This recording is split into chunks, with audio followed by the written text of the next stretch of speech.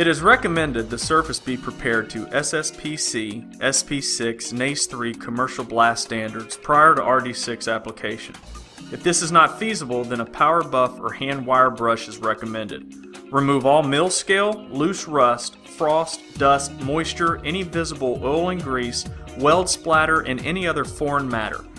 If power tools are used in the cleaning process, a polished surface should be avoided. Using a rosebud or tiger torch, heat the cutback area of the pipe to a minimum of 50 degrees Fahrenheit to remove any presence of moisture. In extremely cold weather, the pipe should be heated to between 140 and 160 degrees in order to keep the pipe warm throughout the application. For detailed temperature specifications, refer to the Polyguard RD-6 application instructions on the website. Feather the edge of the mainline coating where the RD-6 will be applied using sandpaper, sanding disc, or brush blasting. Using a clean brush or cloth, remove any residue left from sanding or brushing and wipe the entire surface with either acetone or MEK.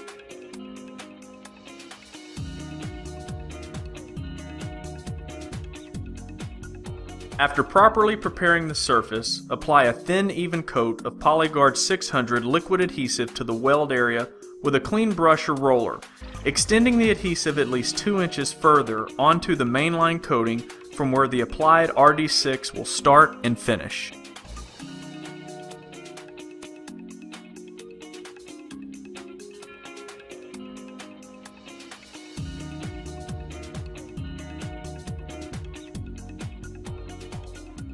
Begin the installation with the coating facing down at the 3 o'clock position and at least 2 inches onto the mainline coating.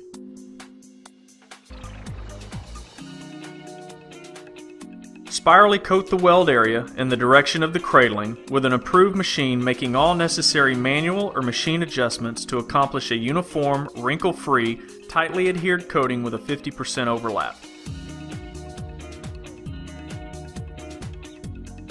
Continue to coat the weld area and finish in the 9 o'clock position at least 2 inches onto the mainline coating.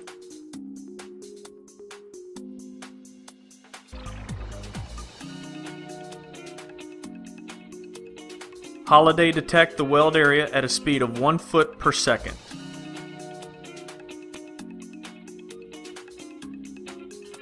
For safety information, view the material safety data sheets on the Polyguard website.